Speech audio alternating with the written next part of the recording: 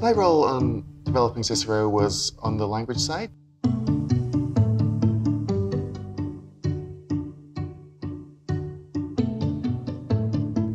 One thing that impressed me about Cicero's dialogue capabilities is that it's able to hold conversations with people for a long time in a very fluent way, 6 different conversations simultaneously, which is actually very different to other dialogue settings people have explored before.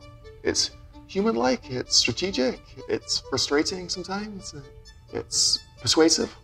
The major challenge we solved in Cicero is being able to make language models interface with symbolic reasoning.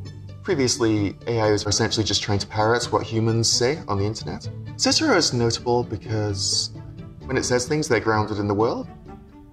So they refer to concrete events and actions in the world. It's trying to say something better than humans would say, and better than you can achieve by just copying.